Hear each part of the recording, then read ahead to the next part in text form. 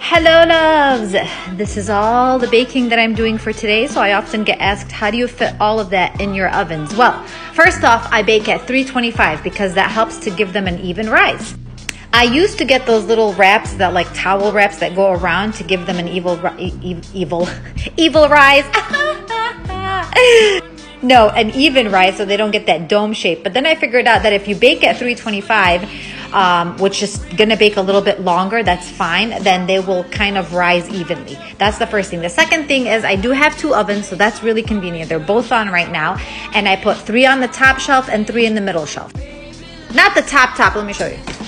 So that and that.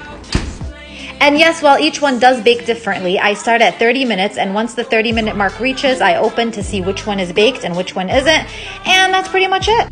So wait for Drop It Like It's Hot Monday, or actually Tuesday night, because I'm banned still.